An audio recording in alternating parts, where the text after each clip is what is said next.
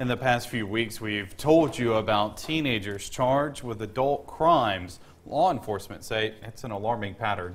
Investigators tell us this life of crime is sometimes learned at home. WCBI's Quentin Smith has more on that. When I got arrested and locked up for this charge, I lost my family, my children, my wife, my job, my house. I lost everything. Anthony Price has been locked up at the Clay County Jail for 6 months now. He's accused of assaulting a law enforcement officer.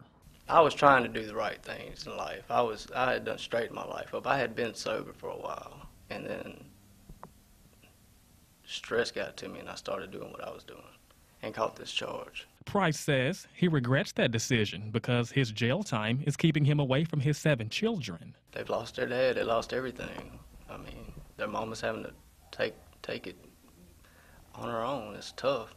Price has only talked to his kids once since he's been locked up. Clay County Sheriff Eddie Scott says when kids grow up seeing their parents in and out of jail in a broken home, it becomes easy for the kids to follow a similar path. We're seeing more and more of it.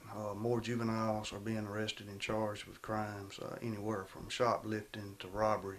So it's getting to be a pattern that's really alarming to law enforcement. Law enforcement say breaking the jail cycle can be tough.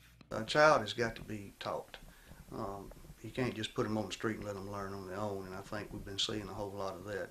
We've got to get back to the basics of raising our kids. The sheriff says ending generations of kids in jail takes a community effort, including schools and churches, but ultimately it starts in the home. Kids need to be involved. They need to be involved in something that's educational and getting them ready, to become an adult. This ain't where they want to be. This ain't a life for nobody. Again, that was our Quentin Smith reporting. In the past 2 weeks, 3 teenagers, all under the age of 15, have been arrested and charged as adults. That, again, was our Quentin Smith reporting.